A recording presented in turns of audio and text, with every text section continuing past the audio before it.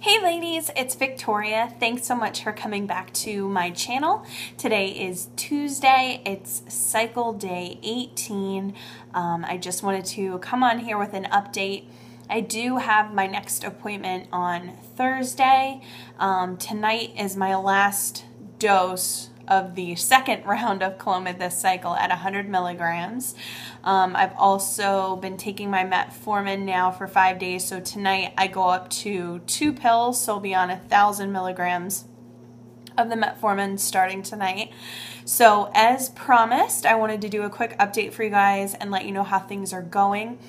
I haven't really seen any major issues with the metformin other than I have to eat fairly quickly when I get up in the mornings now because I noticed that my blood sugar is dropping. It's not severe. I don't think I mentioned before, but this is a extended release version of the metformin, so it doesn't instantly hit my bloodstream and start dropping my blood sugar and things like that. So it's not too bad, but it's definitely noticeable. Other than that, I haven't really had any of the side effects that they mentioned, but again, that was a low dose, so we'll see what happens when we get to 1,000 tonight, and I'll keep you guys updated, of course. As far as the Clomid goes, there was definitely a marked difference in me this time with the 100 milligrams versus the 50. Now, I don't know if part of that's attributed to the fact it's the second time this cycle I've been on Clomid, or if it's just the dosage or a combination of the two. I'm not really sure. But definitely my emotions have just been all over the place. I'm either through the roof or through the floor. There's no in between.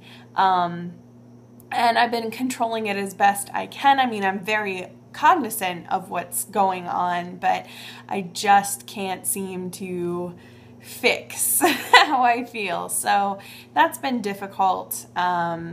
And then, you know, there have been times I've snapped at my husband and I don't even mean to. And I realize the second the words come out of my mouth that it was just so wrong. And then I start crying because I'm so upset that I got mad. So it's just been kind of a vicious cycle this week.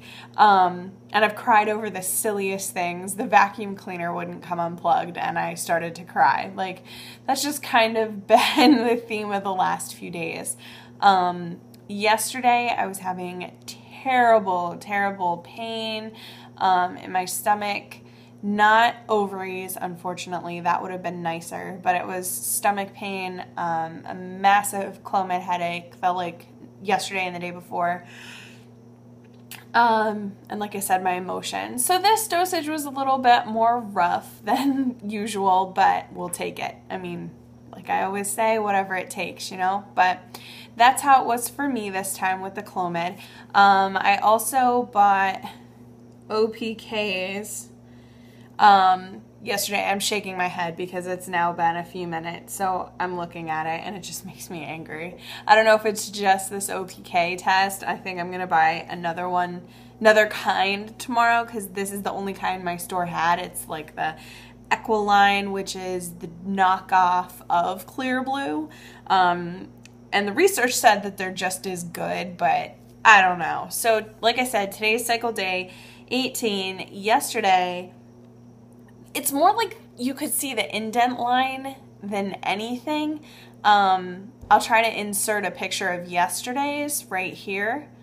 If I can. If not, you guys can check that out on my Instagram. But here's today's. Like, I don't even know. Can you guys see that? Well, there's nothing to see. I mean, you can kind of see the indent line, but I don't even know if there's color or if it's just the indent line. So I'm a little bit upset, and I'm waving this around, sorry. I'm a little bit upset about that. I thought, given how well, and there's my problem, I was thinking, but I thought given how well last cycle went that maybe we were on the right track with getting me to ovulate, But I also don't know if this is going to push my ovulation back now even further because I took Clomid for a second round. So I don't know how that works. I don't know if it stalls out my ovulation now for another 5 days from tomorrow, 5 to 7 days, or if I should still ovulate as normal and this should have kickstarted it.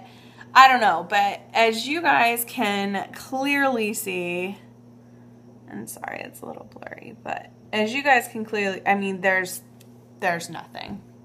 So I am going to buy a different kind of test tomorrow just to see. And I do have my appointment Thursday, obviously, so we'll get a good read on my LH and we'll see what the follicles are doing. I mean, last week there weren't any follicles overnight, so I don't know if maybe this month I'm just not responding. I don't know. So we'll see what's happening, but I just wanted to give you guys that quick update. I hope you all are doing really well, and I will definitely be making a video Thursday night after my appointment to go over everything with you guys. So have a good night, and I'll talk to you in my next video. Bye!